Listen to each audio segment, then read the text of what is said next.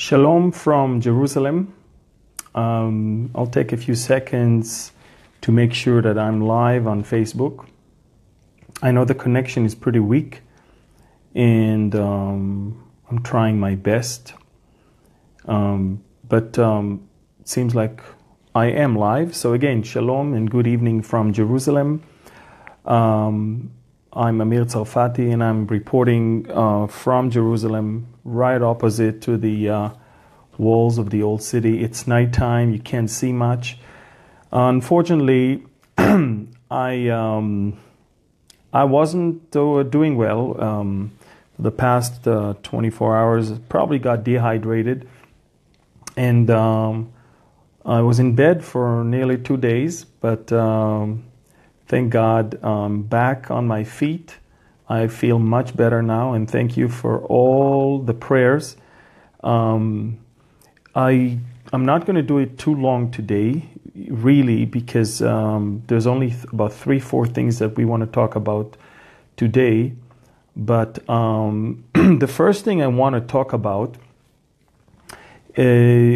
will be about the very soon visit of President Trump to Jerusalem.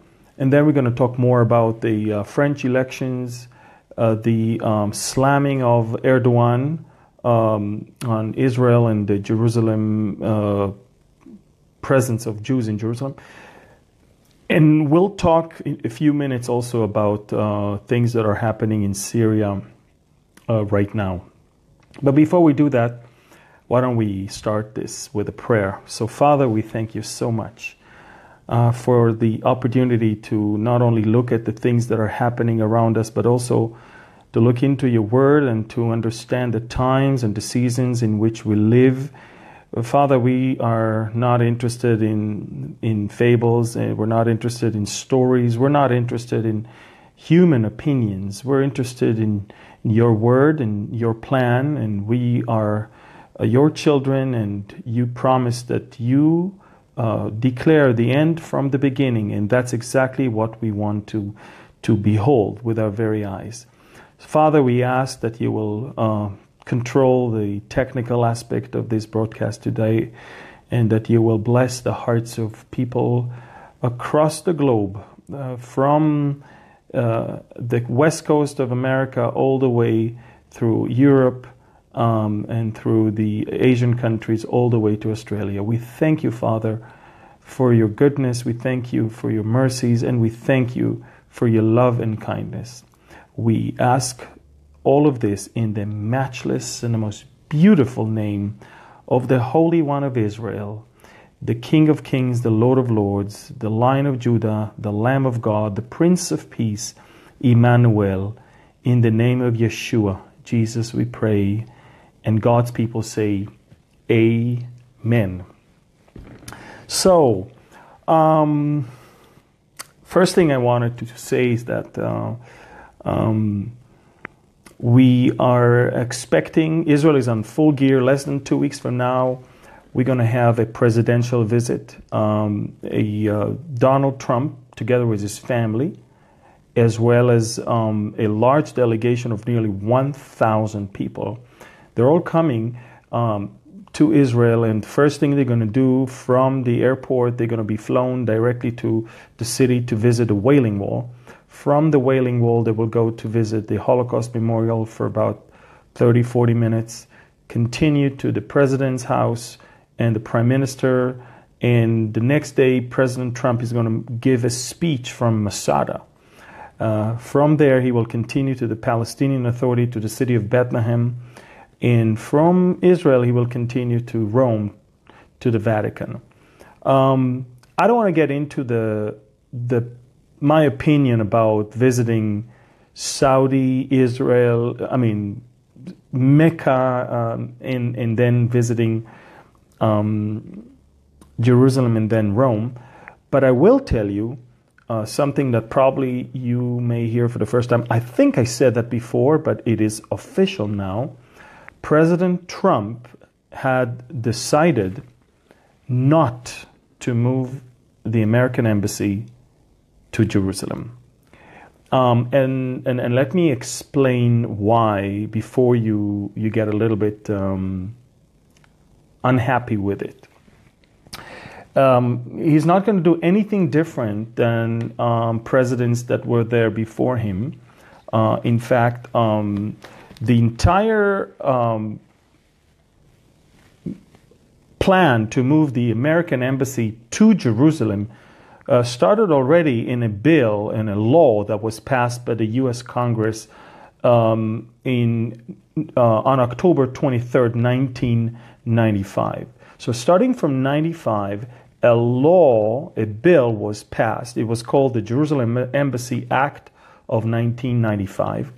And ever since, there was a clause in that law that allowed a presidential waiver.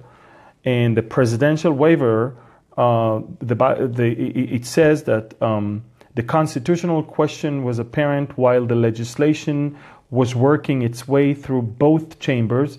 And basically what they did is that they allow the president, beginning October 1st, 1998, the president may suspend the limitations set forth in Section 3B for a period of 6 months if he determines and reports to Congress in advance that such suspension is necessary to protect the national security interests of the United States. And basically what happened, since then, President Clinton, President George Bush, and President Obama, altogether 11, to the best of my knowledge, 11 or 12 times, they signed that waiver. Every 6 months, a U.S. president is basically vetoing that law and extending that veto for 6 months. The last one was obviously signed by Obama shortly after the elections. The 6 months period will come to an end on May 31st. And for President Trump, this is May right now, he had to announce, he had to tell people what he's about to do. Now, I told you before here that even Benjamin Netanyahu wasn't entirely supportive of the moving of the embassy to Jerusalem at this point. No, obviously all the Israelis want that. But you have to understand timing sometimes is extremely important. Right now, we are trying to restart the whole peace process. Not that I have any illusions. I know it's not going to happen. I know it's a waste of time. But at least the world that demands that Israel will sit and negotiate with the Palestinians, we told the world, look, it's not working. Obviously, to start with the Palestinians and then move to have peace with the rest of the Arab world didn't work so far. How about start with the Arab world, and that will lead into peace with the Palestinians? And so the visit of Benjamin Netanyahu to the White House 3 months ago, basically what happened is that he floated this whole idea of regional peace. And Saudi and the United Emirates and Qatar and all of them, they are, at least Saudi, they're supposed to be the main partner for a regional peace with what we call the moderate Sunni Islamic countries around us. So obviously President Trump was pressed by the Saudis as well as the other Gulf countries.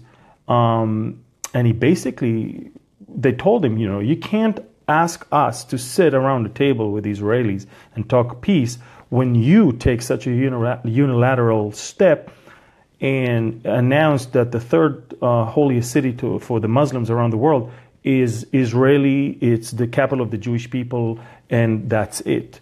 That cannot happen. So President Trump most likely is about to tell Congress that he is signing the waiver for 6 more months. I think that what the Prime Minister of Israel is trying to do right now is at least to tell Trump, don't announce it. Don't tell anyone about it until the end of this visit. Let's not have that visit to Jerusalem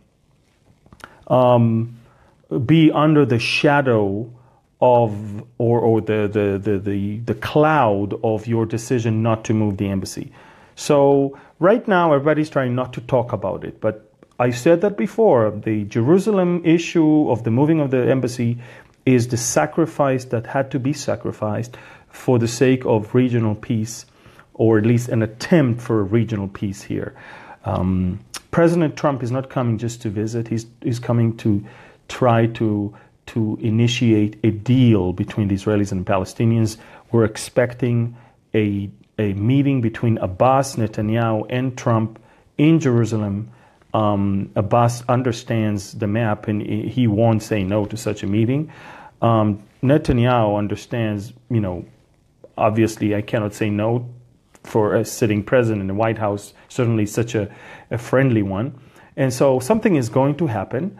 I'm not sure what, but I do know that Jerusalem was just sacrificed as far as the embassy moving to Jerusalem. It's not on the table anymore, at least not for the next 6 months. So these are, I don't know, breaking news or whatever it is, but I know that a lot of people were expecting Trump to do that. He cannot do that. He cannot fly to Riyadh in Saudi Arabia and come to Jerusalem and continue to the Vatican and bring the news that he's moving the embassy to Jerusalem. By the way, both Riyadh and the Vatican would not be happy about that, each from his own religious reasons. So we talked about that. Yesterday, the White House declared that it is going openly to support the Kurdish front, or the Kurdish rebels in northern Syria. And finally, someone decided to openly come out of the closet and say, yes, we need to help them and we need to support them. The only good guys in this whole story are the Kurds. And if anyone is fighting ISIS on the ground, it's not the Russians, it's not the Iranians, it's not the Turks, it's not the Syrian army, it is the Kurds. So let me make it very, very clear. If you want to help fighting ISIS, you must help the Kurds. And guess who didn't like that? Of course, Turkey. And guess what the White House said? We don't care.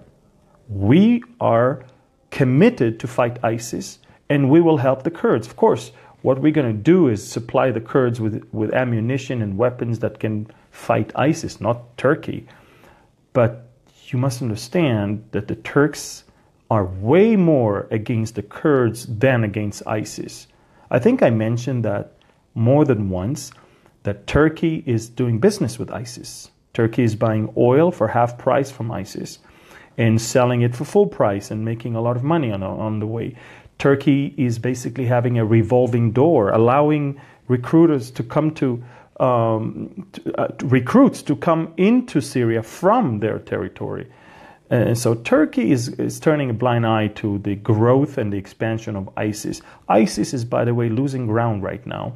And the biggest fear right now is that so many of the ISIS volunteers who came from America, Canada, but mostly Europe, are now going to go back to Europe, America, and Canada, and they will execute their plans over there.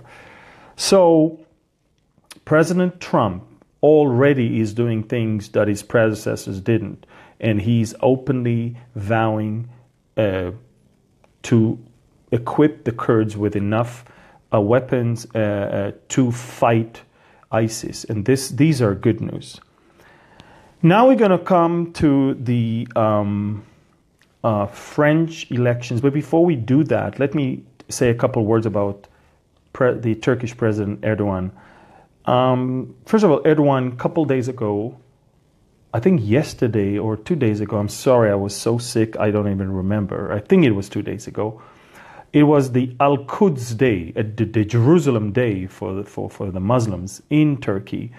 And he, from the stage, openly said, I'm calling all Muslims from all over the world to come and take over the Al-Aqsa Mosque in Jerusalem. I don't think they need to take over. I mean, it's already in their control. What's the point? But then he said, I'm ashamed that Israel is controlling Jerusalem, and we need to fight the Judaizing Jerusalem. In other words, Jerusalem should be Muslim, and the fact that Jews are in Jerusalem is wrong. Erdogan is anti-Semite. Erdogan is Holocaust denier. Erdogan is not about peace. He's a fundamental radical Islamic leader. He won the elections mostly because it was all corrupted. He is throwing half of his country to jail right now for not standing with him. He is violating every possible human right. He is not loved by the West. He is not loved by the Europeans. He is not loved by the Israelis. He is not loved by the Russians. He is not loved by anyone, but he's probably in love by himself. And I cannot understand how so many people that at least I read comments and talkbacks, can even entertain the thought that Erdogan could be the Antichrist. Let me explain to you guys what the Antichrist is all about. The Antichrist is a man of peace. He introduces himself as a man of peace. He's going to bring peace to the Middle East. He's going to be loved by the liberals, by the world, by even the Jews. I mean, can you imagine? These are 3.5 years of what I call a trial, a testing time for Israel. And again, this is going to be the time where they will look at that person who will eventually rule the world in the latter part of those 7 years, and they will worship him. They will fall in love with him. He will be their world leader.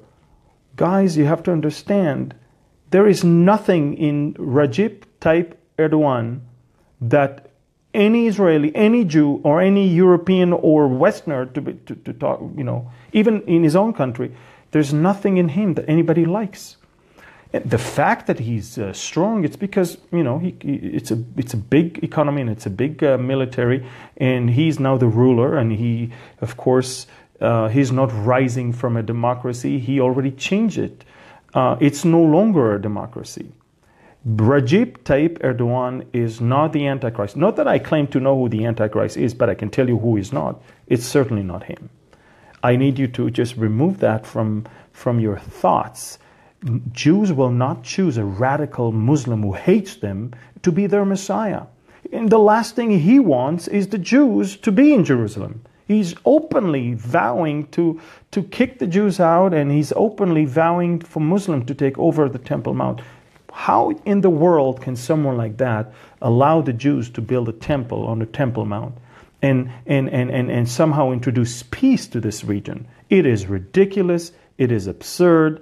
And I'm telling you, he should be off your list. Now, I will also tell you this. Yes, we're going to talk in a few seconds about Macron and about the French elections. But if anything, if you want to look for someone who could be what the Antichrist is going to look like, because, John, in 1 John chapter 3, he talked about how there are already antichrists that came out of us. And he's talking about the one, but he says there will come, before some other ones. What we see in Macron's case is a 100% match to what the Bible gives us as far as the characteristics of the Antichrist. The Antichrist has to be someone that the world is amazed by, someone that the world falls in love with, someone who is romantically taken by the world, someone who is a man of moderation and peace, someone who is loved by all religions, someone who is in love by all sexual inclinations, someone who is in love by countries across the globe, no matter what culture they are. You need to see the coverage of the French elections to understand that Hollywood is about to jump on the opportunity to already produce a movie about this guy. Now, the scary thing about him is that he came out of nowhere. This is a 39-year-old guy that, if I may say, rose to power in ways that are almost, it's hard to explain. You understand, he was born in December of 1977. He went to very elite schools. One of them was the École Nationale d'Administration. This is the most prestige school for politicians, kids, and the new generation of politicians. He worked as an inspector of finances just for a couple years. Then he worked for about 2 years only, an investment banker at the Rothschild Bank. 2 years, and he made more than nearly $3 million in 2 years. The rise to power is too fast, too smooth, and it's too predicted. And then became a member of the Socialist Party from 2006 to 2009, and immediately appointed as Deputy Secretary General under François Hollande. And then 2016, in 2012, he was appointed as the Minister of Economy, Industry, and Digital Affairs in 2014, actually. You know, one of the things that characterizes or will characterize the era of the Antichrist is the way he's controlling the world financially. And he has to be someone who understands in finances, who understands how the market works. This guy, he talks about economy, industry, and digital affairs. Of course, he resigned in August 2016 when he launched the campaign to run for president. Now, let's make it very, very, very clear. I am not saying he's the Antichrist. I am saying this is the type of what the Antichrist is going to look like. Whether it's him or not, I don't know. And I will tell you another thing. I don't really care. Believe it or not, we the believers shouldn't deal so much with who the Antichrist is, and we should deal more with who Christ is. Our identity is in Christ. Our future is in Christ. Our being is in Christ. It's not that the Antichrist should even dictate anything about who we are and what we do. I do agree that if we're not taken in the rapture, from some strange reason we were not taken because we probably were not ready, then the Antichrist identity is truly an important thing for us. But, one of the reasons John was talking about the Antichrist is to prepare us, is to give us an understanding when he wrote 1 John. And you have to understand, yes, we speak maybe about the spirit of the Antichrist, but look what the Bible says in 1 John chapter 4. It says, "By this you know the Spirit of God, every spirit that confesses that Jesus Christ has come in the flesh is from God, and every spirit that does not confess Jesus is not from God. This is the spirit of the Antichrist, of which you have heard that is coming, and now it is already in the world." The spirit of the Antichrist is already in this world. It produces leaders just like this one. And then, of course, the Bible says in 2 Thessalonians chapter 2 that the mystery of lawlessness is already at work. Only he that restrains will do so until he is removed. And then that man of sin, the son of... It's funny, only John in 1 John only once used the term the Antichrist. All the rest of the times, that person is named in different names. He's named the son of perdition, the man of sin. Daniel talks about beasts. Revelations talked about beasts. But the term Antichrist is in John only, in 1 John. And it's interesting because that person is none of our business. Literally, it's none of our business. But his spirit is our business, because his spirit is already here. And it's interesting because the Bible says in 1 John chapter 4, it says, watch this, it says this regarding the spirit of the Antichrist, and it says, "You are from God, little children, and have overcome them, because greater is he who is in you than he who is in the world. They are from the world, therefore they speak as from the world, and the world listen to them. We are from God, and he who knows God listens to us. He who is not from God does not listen to us. By this we know the spirit of truth and the spirit of error." So I know that so many of us can be very frustrated that the world doesn't see what we can see, and the world doesn't understand what we understand. And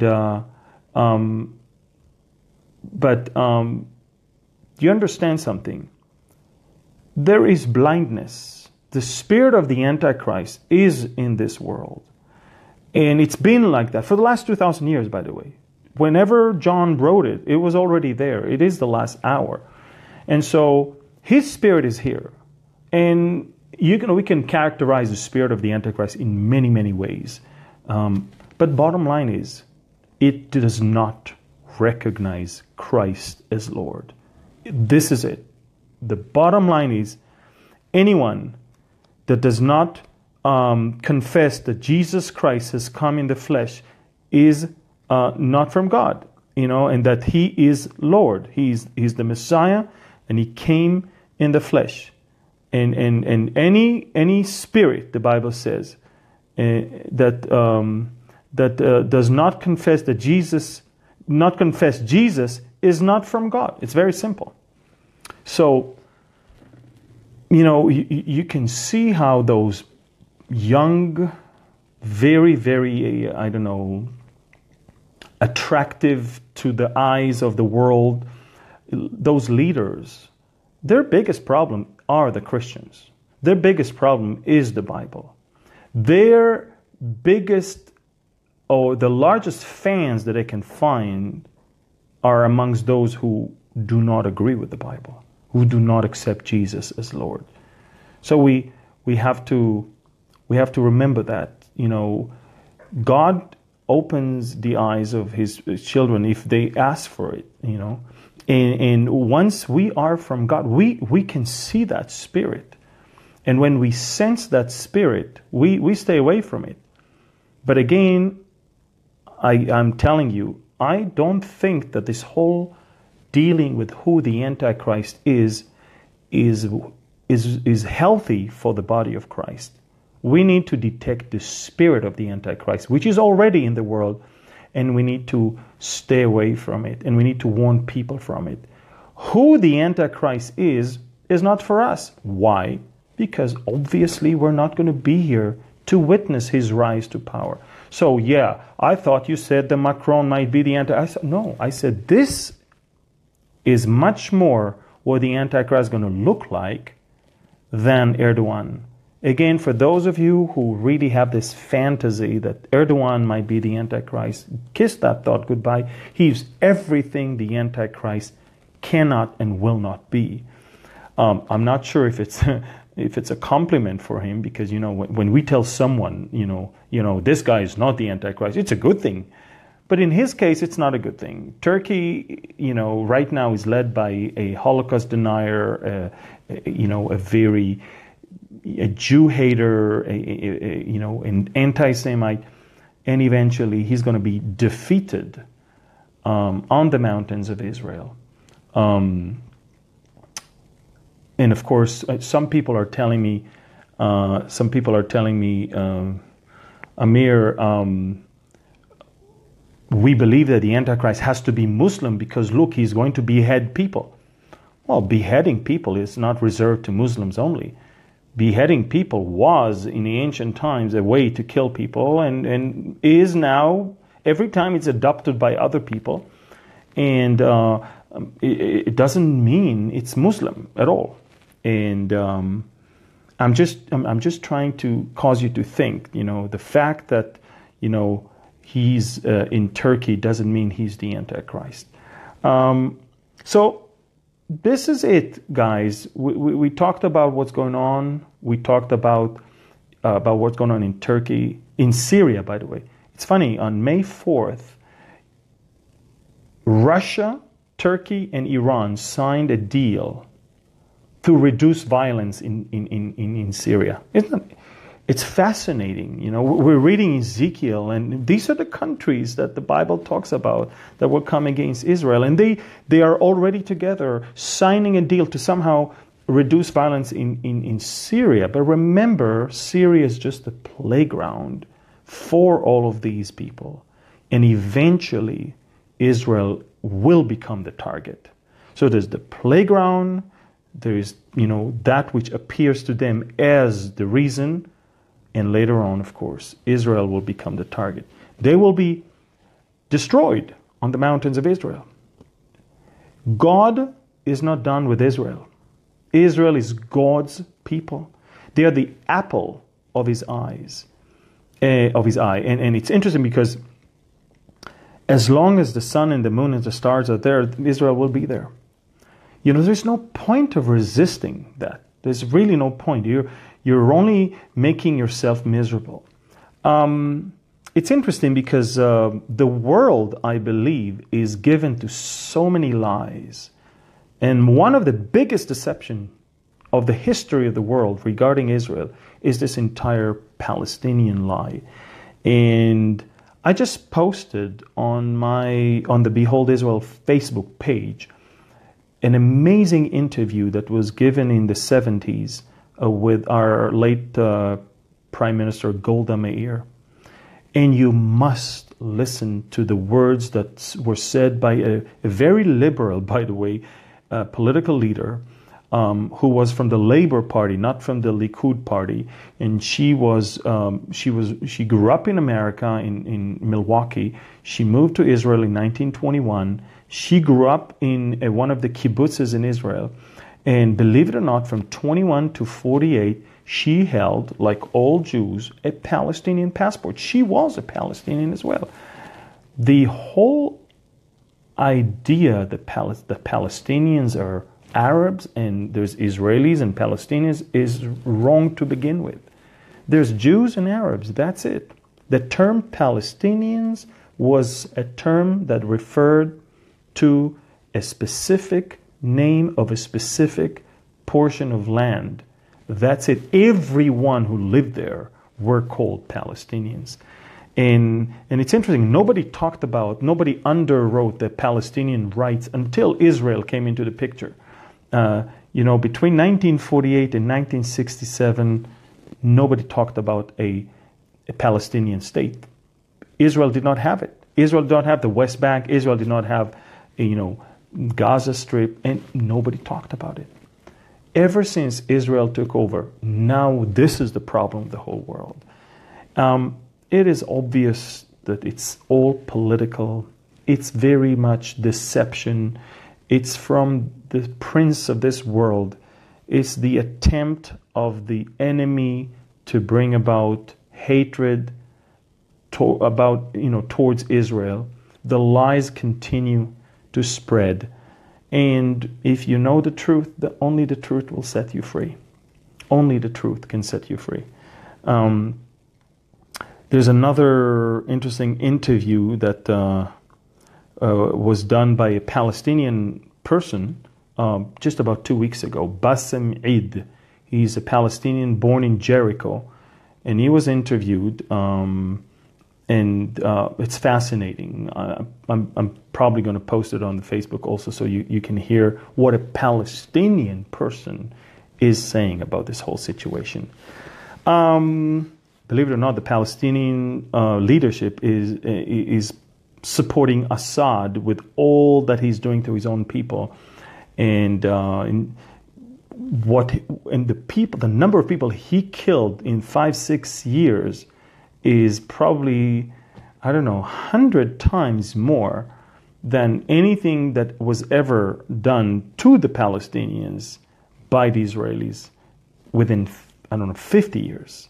So when you're blind, and when you choose to believe the lie, it's your choice. But again, only the truth can set people free. I want to encourage all of you to continue and listen to, or read the Word of God, and just let the news confirm what you already know. Don't ever lean on the media only. It's not a good thing. It's not a good thing to also lean on conspiracy news websites. I think that one of the reasons we are so violent in the way we talk to each other in recent months is because we are given to all of those conspiracy, alternative, screaming websites. And it has gotten to such a level that Christians are no longer known for the love of each other. The Bible says in the same 1 John chapter 4, it says, Beloved, let us love one another, for love is from God, and everyone who loves is born of God and knows God. And the one who does not love does not know God, for God is love. By this the love of God was manifested in us, that God had sent his only begotten Son into the world, so that we might be through him, we might live through him. In this is love, not that we loved God, but that he loved us and sent his Son to be propitiation for our sins. Beloved, if God so loved us, we also ought to love one another. So I just hope that we take heed of those words. That's the message we need to send the world, that God sent his only begotten Son, and he whosoever believes in him will not perish, but will have eternal life. He whosoever believes in him will not have to deal with the Antichrist, will not have to worry who the Antichrist is, will not have to worry about those things that the Antichrist might be doing. He has to love the people of God and together do the work of God, of spreading the word of God to this very, very dying world all around us. It is so shameful that we bully each other, that we hate each other, that we attack each other every day online. For what? What do we gain from it? So having said that, I just want to conclude this Facebook Live. Remember, continue to follow us on Facebook, on Twitter, on Instagram. I'm on Behold Israel, one word, Instagram. If you are not subscribed to our newsletter, just go to beholdisrael.org, add your name and address, and we're going to send you every week the news of the whole week. I would like to thank you for listening to what I had to say this evening from Jerusalem. And if possible, I would like to remind you to pray for your family, for your children, for your siblings. Every day, proclaim that you and your household will serve the Lord. And this is a terrible, terrible time that we live in. The spirit of the Antichrist is all over. We must hold on to the truth. And the Spirit and the bride say, come. We invite you, Lord, to come back. We can only invite him to come back if we are ready. So, having said that, I hope that you will take things seriously and get ready for him to come back and take you to be with him forever. Thank you for always telling me that you're a watchman. You're a watchman from this country or from that country. It's so important that you proclaim every time that you are a watchman. A watchman is a person who's called by God to look and see the times and the seasons, to understand what's going on, and he has a task to warn the people. Now, you can't save people. You can just warn them. If they choose to ignore your warning, it's their problem. But if you fail to warn them, it is also your problem. So may we understand the very significance of the task to be a watchman. And we need to remember that. So if you're not a watchman, become one. Be a watchman. Now, some people wrote me and said, not everyone should be a watchman. It's a high calling. No, it's not. No, it's not. It's not a high calling for some people. If you know something terrible is about to come, what are you looking for? For someone else to warn? And if he's not around, you think you can get out of it just because you don't think it's your calling? This is baloney. Everyone who knows the truth knows that only the truth can set people free. And every one of us is called to be a priest. Every one of us is called to be, holy priesthood. We have been chosen. We are chosen people. We are priestly nation. And with that comes the responsibility. And one of the responsibilities is not only to live holy life and not only to dedicate our life to the Lord, but also to be a watchman. So, whether it's to communities around you, to friends, to family, to work members, and don't think, by the way, that you only need to talk to other believers.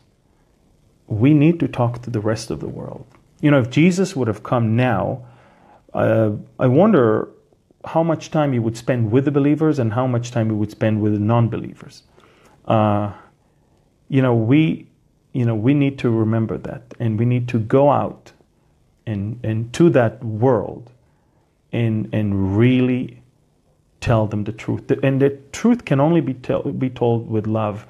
I remember I spoke in a conference in Minnesota, and somebody approached my table, and he had a T-shirt, and it says on it, "Accept Christ or die," something like that, or go to hell. And I was looking at him, and I said, I do believe that you have to accept Christ, and I do believe in hell. But to come to a person, and instead of talking to him about the love of God, and about the price that was paid for him, and about how the truth can be set him free, to immediately bring this whole hell card, and this is, I believe, wrong. We need to tell the message of God, and the message of God is of course the price that was paid because he had loved us so much. And then, of course, when people understand how much God loved them even before they loved him, that is a much better way to get to their hearts. So we thank the Lord for his word, for his promises, and for our soon gathering to be with him. One of the characteristics of the end times and the soon return of Christ to take us is the falling away of the church, is the falling away of believers, is the apostasia, the apostasy. And I just saw, probably 2 hours ago, somebody sent me, Louis Farrakhan spoke to a Christian audience 6 months ago. And then he said, he started praising Jesus. And then he said, wait a minute, probably you're thinking, why am I praising Jesus when I'm a Muslim? And then he said, well, because Jesus was a Muslim. And I was like, and then he said, Jesus never said he's a Christian. And everybody were clapping and hurraying. And I was thinking to myself, how illiterate and ignorant people can be when they think that God has a religion and that and if anything, he never mentioned that he's a Christian, so probably he's a Muslim. When you're Christ, you cannot be a Christian. You are the Christ. Christian is the follower of Christ. But beyond that, to think that Jesus is a member of a religion that came only 600 years later is beyond my comprehension.